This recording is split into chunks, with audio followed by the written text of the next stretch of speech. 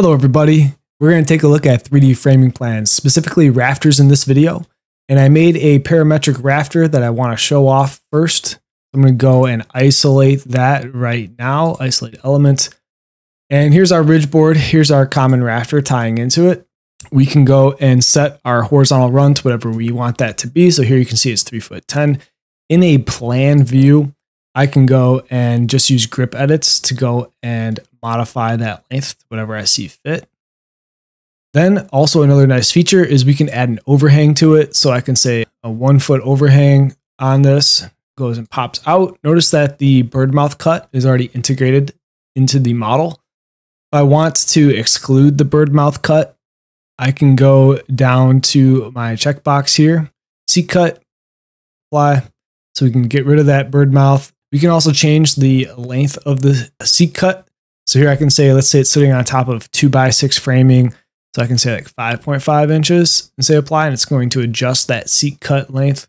If you're concerned about heel cut, which is this vertical plumb cut right here, or height above plate, I do report those out as a reporting parameter in this. So here under dimensions, you get the height of the heel cut, the height above plate measurement as well. So if code says you need a certain amount of height above plate, you can make sure that you have enough meat left on the rafter for that. The other options that I want you to see is that we can do a plumb cut rafter tail. By default, that's on. That'll be a nice straight cut right here on the rafter tail. But sometimes people might want that to be a square cut. So we're going to go and say apply. So there's our square end of the rafter tail. And then we can also add an adjustment for the ridge board. So here I have just a 2x8 as the ridge board, this being a 2x6 dying into it.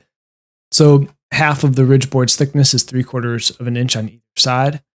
Here, if it was 0, say apply, and now there's no adjustment for it.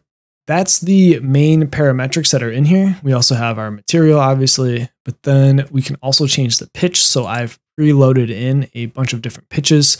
The family file comes in all the 2x8 varieties, but if you want to go and let's say modify to a 2x6, so let's go and do that real quick. So here's a 2x6, 612 pitch. Let's go to a 2x8, 212 pitch. If I want to go and modify this to be a different dimensional lumber, all I have to do is go to edit type. We're going to duplicate, and then we're going to rename it as we duplicate it, 2x6, 212 pitch, okay. Here, the board depth, we can go and change that. So another parametric in the family, 5.5 inches or 5.5 inches. And here the board thickness, 1.5 still for a 2x6. We can just say apply and okay. And now we have a 2x6 at a 212 pitch. I can go and change that back to my 612 pitch that I had before. And I'm also going to go and modify this to be back to no overhang. And I'm going to change it to have a plumb cut. There we go. All right, so let's go back and reset our view. And now from here, I'm going to go in a plan view.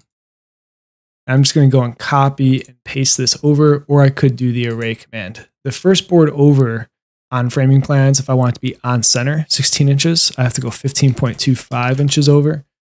And then now from there, I can go every 16 inches, 1/4 inch. So I think we would be fine if we just block these two together. And we'll just mirror that over. So now we're ready to take a little bit of a closer look on how I made the parametric rafter family. All right, so to truly understand this rafter, we do need to understand the extrusion that's behind it. I'm going to click on it, and to understand it, we actually have to hide it. All right, so what you're seeing here are things that you can do under create, reference line, and reference plane. So the template, once again, gave us this vertical line here and this reference plane here. What I did is I made a reference plane to represent the long side of the rafter to tell us its length, and we can add a dimension on that. When you go in dimension, it's under annotate, aligned. You can click between the two items, click your dimension down, and then to pick the dimension, you can give it a label, which is basically giving it a parameter. If you don't have the parameter that you want there, you can just go and click create parameter, and we'll go through all these details a little bit later in the video. You can do the same thing for angles. So what I have here is a line as well. So once again, that's create reference line. And that reference line then is dimensioned under annotate with an angular dimension from that vertical line that the template gave us to the actual line here. Well, it's actually just giving us the pitch, which is the complementary angle to that is actually the real dimension or angle for the plumb cut. But a lot of times tools are used to make a plumb cut based on the pitch. Anyways, this is getting to carpentry. We're going to backtrack from that a little bit. So I call it slope angle, and that is the angle that we need to get the pitch. So I went ahead and converted all that into degrees. So if we have a 612 pitch, this might be the slope for that. We'll click on this, and here you can see that the extrusion start is going to be at 0. The extrusion end is a little button here to associate a parameter, so I can click on that. So I had made a parameter called board thickness. Then I went and made some void cuts with visibility parameters, modify, clicking on the family types and making new parameters this way. Here you can go and make a family parameter. You can say it's an instance. You can say it's going to have a yes, no. So hold on a second. Yes, no. Basically, you can associate a true or false statement, and you can make different geometries occur based on yes, no parameters. So that's how I do the ridge board adjustment plumb cut, how to do the plumb cut for the tail, and how to do the heel and seat cut for the bird mouth here. All right, let's get into making a generic structural base like stud, and then we'll cover a little bit more about like the basics and how to do something like this. If you want this file, I have it for you on my website, studiohero.co. Feel free to navigate over there and pick it up if you'd like it. We're going to say new family, generic model.rft. That's what I need. I'm going to say open. And it should look very familiar. Here's my floor plan. So this is a top view. I'm actually going to do this from a front view. Here's our front view. And then I'm going to go and change this to just be a little bit bigger. Set a reference plane. Mark that through. This reference plane here, top of stud. Create once again. And here we can do reference line. And let's just go and drop down a reference line. For this reference line, let's go and set this to be about the typical width of a stud's thickness. So a 2x4 would be 1.5 inches. Now let's go and make a parameter for this. Aligned, dimension that, and dimension this. And click on them and say new parameter. Here, let's go and name this parameter to be the thickness of the stud. It's going to be a type parameter in this case.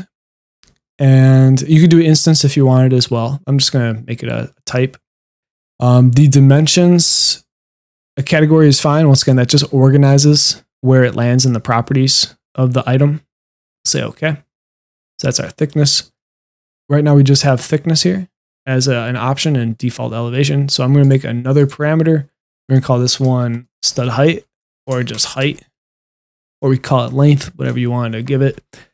And then for the height, I'm going to make it an instance. Most likely, I'll have a bunch of them at different heights, so I might want to just be changing that. If you make it an instance parameter and it's locked to a plane, what's also nice is you can use the align command, and we'll just say it's a dimension. Okay, so now we have our height and we have our thickness. Now this is kind of an odd default height. So if we go and click in on this, let's just say it's 92 5/8 of an inch. That's your typical stud height for an 8-foot ceiling.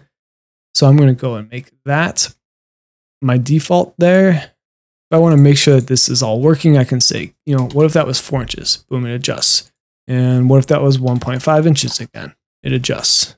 What if I drag this? Does it adjust? Yes, it does. Control Z to undo. So everything's working, right? So we did a stick frame of what we wanted, and we just kind of messed around with it to make sure everything's going well.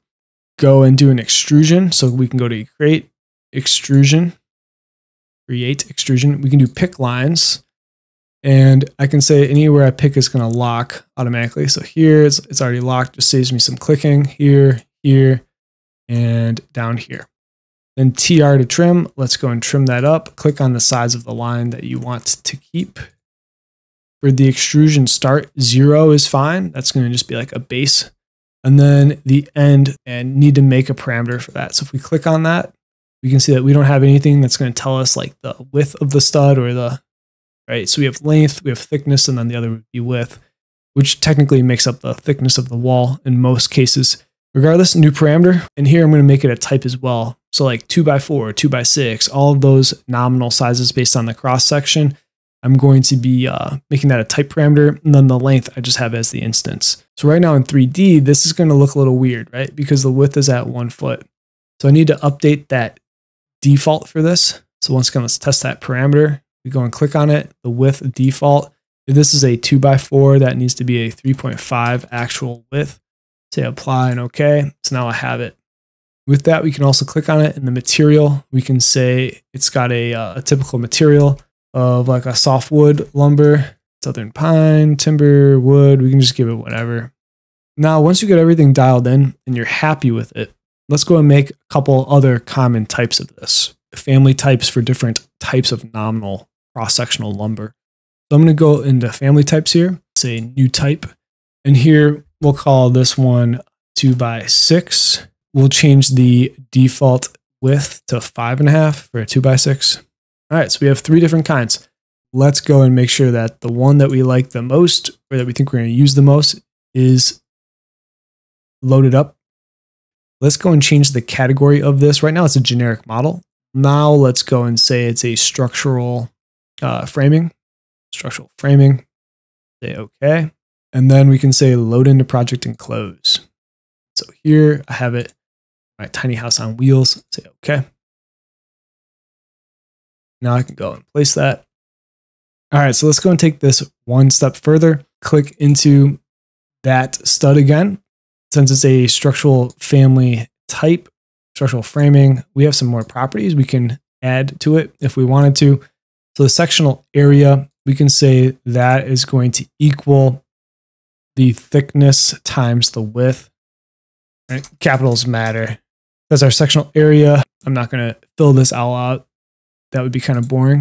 Say apply. So now we have that piece of data in the model itself. You can also add more parameters. You can add parameter like cost. I'm going to load it back into the project, override the existing version.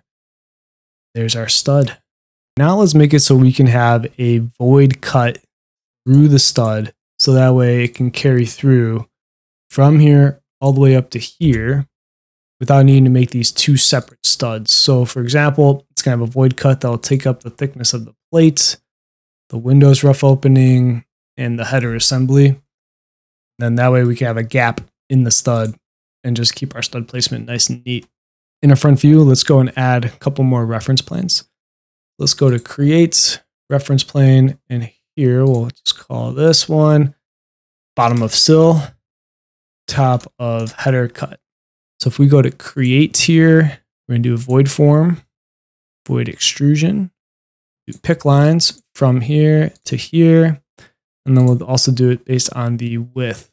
All that's locked up, TR to trim, extrusion end to be the same as the thickness, no, the width. Yeah, that's looking pretty good. We need to make it cut geometry only if there's a yes, no on this. Void cut, and that'll be an instance, and we'll put it under construction. That'll relate to if we have a window or a door coming through there. Actually, really just a window. We'll say okay. Now we could make multiple ones of these. You know, if we thought we had extra long studs and we need maybe a couple windows going through the stud itself, we can go and make multiple void cuts just like this at different heights, and then you can go and mess around with it. We're just going to say okay. And I also want to make the void cut off by default. Load into project, override the existing version and its parameter. Let's isolate this stud real quick. So now if we have this stud and we find that, okay, there's going to be a window opening, I can say, let's do the void cut, apply. Now when we go and place it in, we can work around that window easily. Let's take a look. So volume, 0.18 cubic feet. It accounts for the volume if we have the cut or not, which is kind of cool. So in terms of weights and all that other good stuff, we could do a weight parameter, multiply the volume by a certain rate for the certain cross-sectional area, and then we can go and really have a good accurate calculation here. Okay, that's it. I hope you liked the video. Check out studiohero.co for more, and I'll see you next time.